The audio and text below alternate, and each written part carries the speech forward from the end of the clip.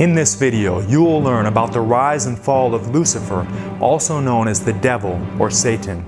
You will discover his subtle strategies to defeat you. Make sure you stay to the end, where you will learn how you can be victorious.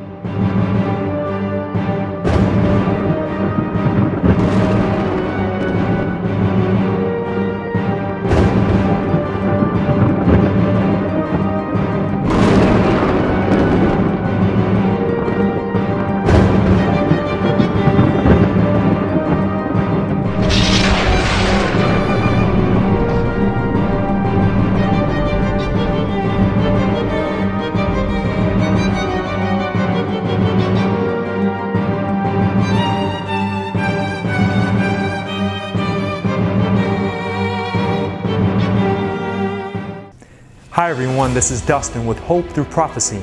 We are about to throw the spotlight on the glorious rise and tragic fall of a good angel gone bad.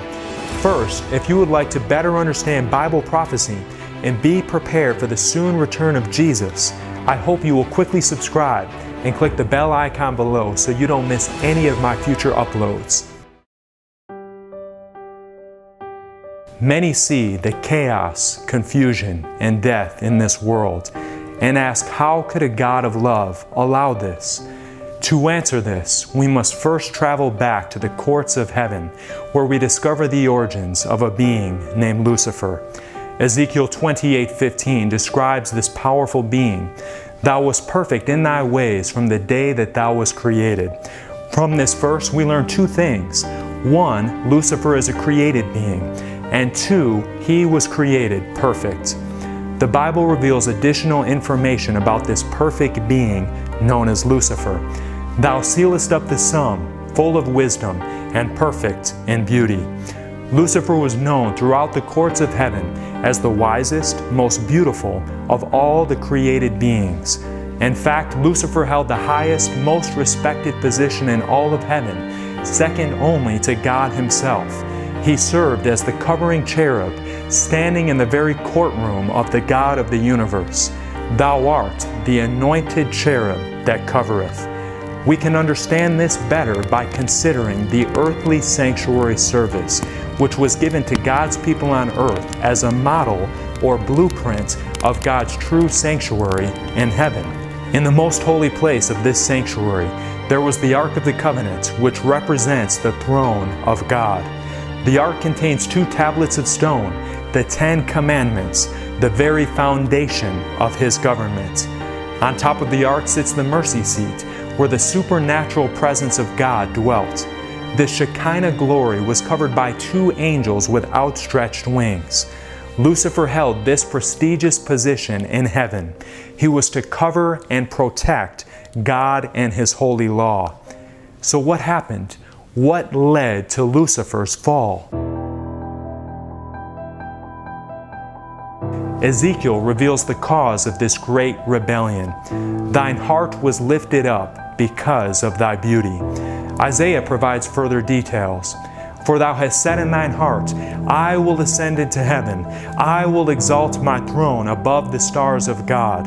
I will be like the Most High. Lucifer was guilty of pride. Because of his great beauty and intelligence, he thought he could be like God himself. Ezekiel 28:15 reads, Thou wast perfect in thy ways from the day thou wast created, till iniquity was found in thee. The Bible defines iniquity or sin as the breaking of the law. Sin is the transgression of the law. So we can see that Lucifer was guilty of breaking the very law that he was supposed to cover and protect. Did God create the devil? The answer is no. God created Lucifer the same way he makes all of his creatures, with free will.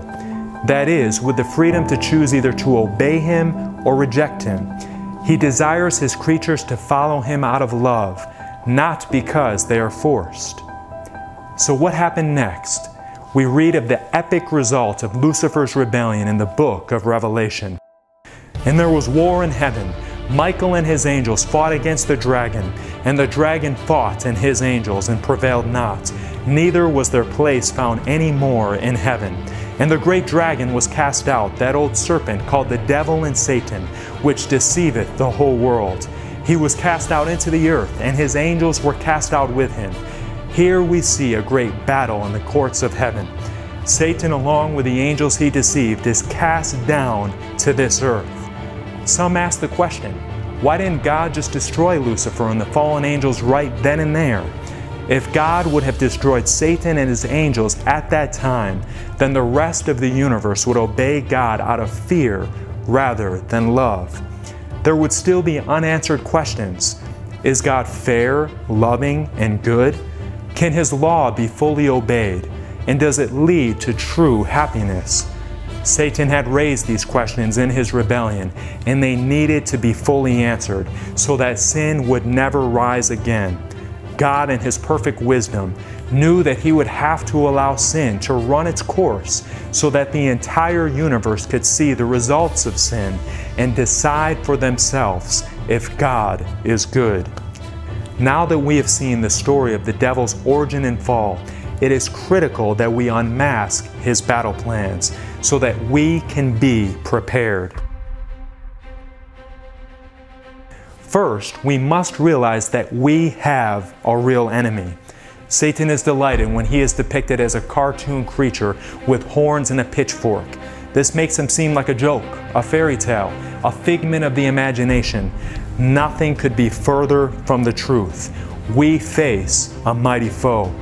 1 Peter 5:8 warns us, "Be sober, be vigilant, because your adversary the devil, as a roaring lion, walketh about, seeking whom he may devour." Each of us is engaged in a great war, a battle for our soul. What are the strategies that Satan uses to attack us? Number one, the devil is a liar. When he speaketh a lie, he speaketh of his own, for he is a liar and the father of it. Number two, Satan causes sickness and pain. So went Satan forth from the presence of the Lord and smote Job with sore boils from the sole of his foot unto his crown. Sometimes sickness is the result of our own poor health choices, but Satan also has the ability to cause sickness. Number three, Satan misquotes Scripture. Then the devil saith unto him, Cast thyself down, for it is written, He shall give His angels charge concerning thee. Just because you hear someone using Scripture doesn't mean they are from God. You must test all things by the Bible. Number four, the devil works miracles, for they are the spirits of devils working miracles. Number five, Satan and his demons can appear to be someone they are not. Satan himself is transformed into an angel of light. Just because someone looks good and sounds good doesn't mean they are from God. We must test everything by the Bible. Number six, the devil is a murderer. He was a murderer from the beginning. It is Satan, not God, who is responsible for all of the death, destruction, and murder in this world. Number seven, Satan cast doubt on God's law. Satan brought sin and death to planet Earth by leading the first humans to sin. God placed Adam and Eve in the Garden of Eden and allowed them to eat from all of the beautiful fruit trees of the garden except for one. Satan influenced Earth's first humans to doubt God's law. Satan, appearing in the form of a serpent, said, Hath God said, Ye shall not eat of every tree of the garden? In the day ye eat thereof, then your eyes shall be opened, and ye shall be as gods. Just as he did to the angels in heaven, Satan caused Eve to doubt and question God's law. He even continues this strategy today. In fact, the major teaching of Satanism is do what thou will shall be the whole of the law. Sadly, this deception has even crept into many Christian churches. They claim that because they are under grace, they no longer need to obey God's law. In contrast, the very words of Jesus read, If ye love me, keep my commandments. So, with all these strategies of Satan, can we ever overcome him? Friends, there is good news. We can have victory over Satan, our enemy. This victory is possible because of a world-changing event that happened over 2,000 years ago. Because of His great love for us, God sent His Son to die for the sins of the human race and take the death penalty that you and I rightly deserve. Jesus Christ lived a life of sacrifice, humble service, and obedience to God's law. He states in John 15:10, "I have kept my Father's commandments and abide in His love."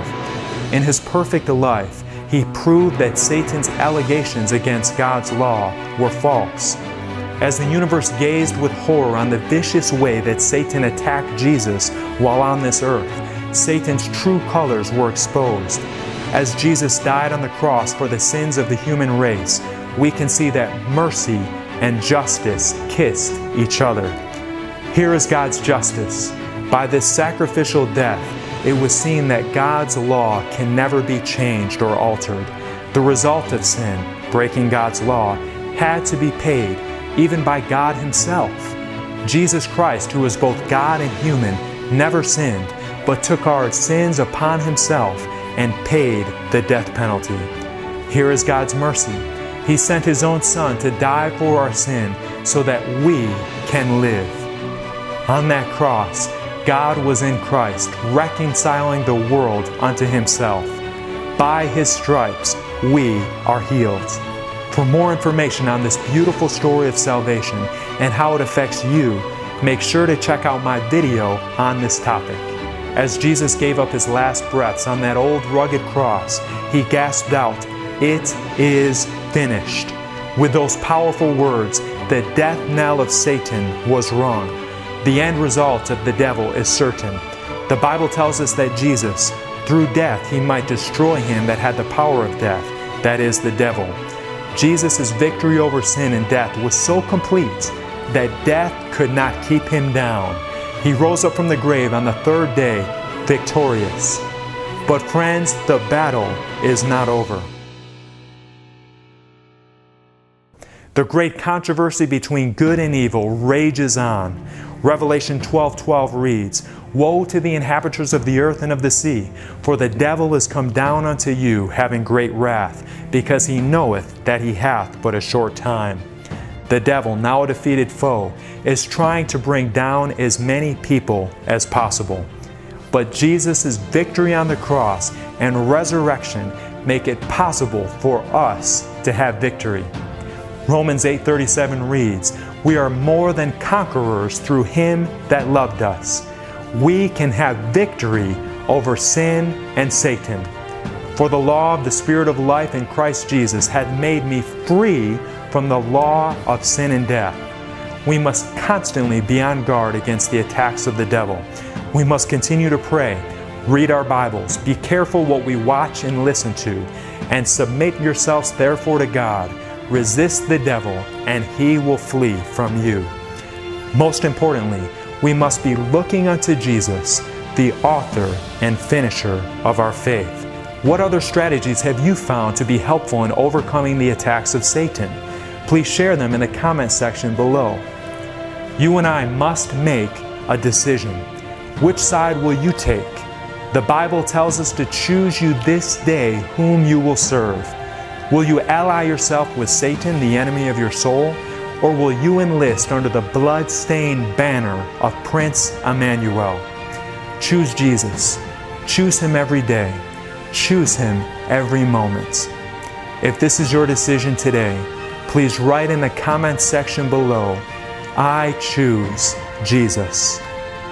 There will come a day when the whole world will have made their decision for or against Jesus.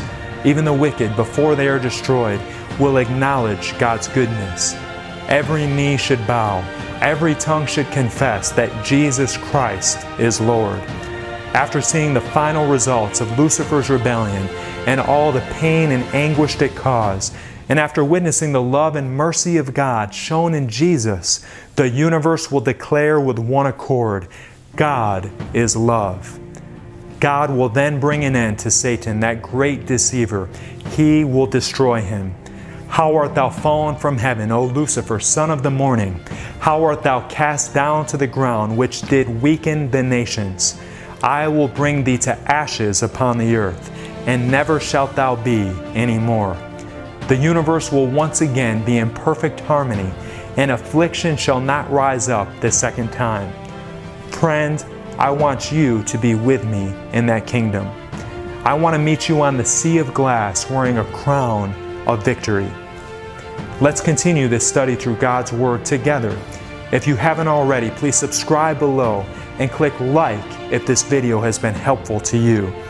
If you would like to receive regular updates on our ministry or would like to enroll in a free online Bible study course, please text HOPE to 50597. Remember, friends, stay faithful to the end and you will receive a crown of life.